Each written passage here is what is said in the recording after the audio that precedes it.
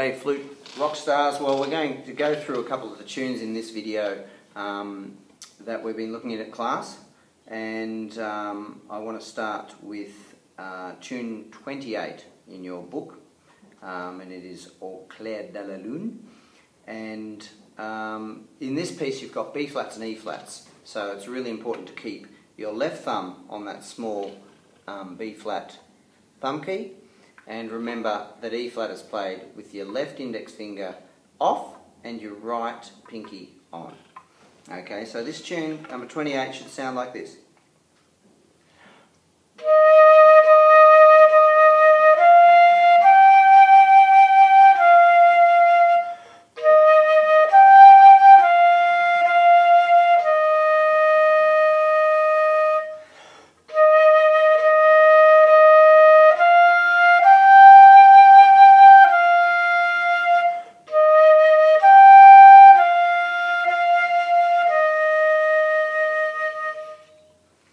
Alright, so if you get something like that, you're on the right track.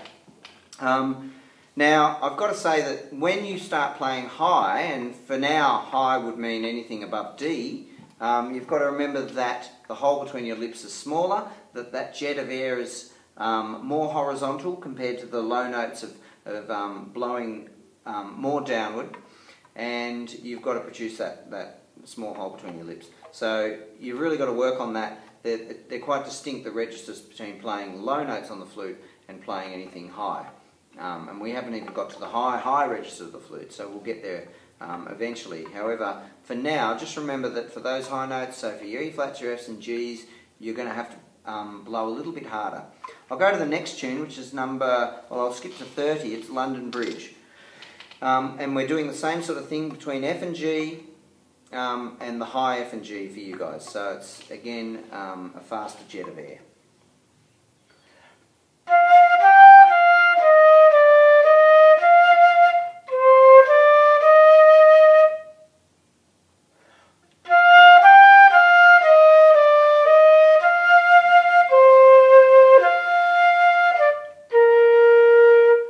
And you'll notice there's a bit of a break in the middle of that, and that's because there's two parts to this tune, and I'm going to play the second part now, and I want you all to learn the first and the second part.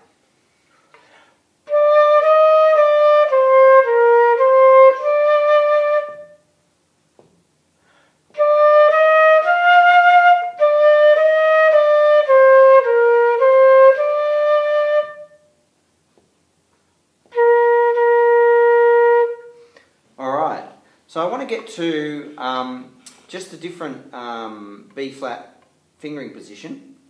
Now I've taught you the one with the small thumb key and the first finger on your left hand down with your right index finger down as well.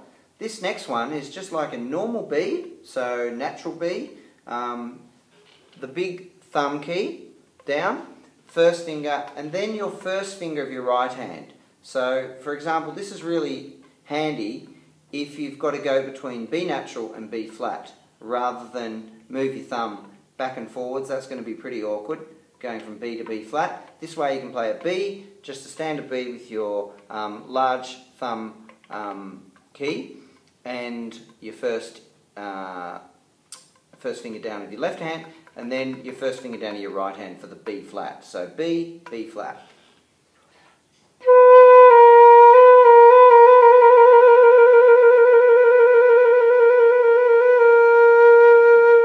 So you can see it's really handy for those kind of trills, and also playing your pieces. So the fingering that I adopted in that last piece, London Bridge, was in fact using that as my B flat to go to C, because I just find that a little bit more comfortable. But however, there's absolutely nothing wrong with moving your thumb off the thumb key and off. So you can experiment with those two different fingerings of B flat and see how you go. And we'll catch you for our last video next time.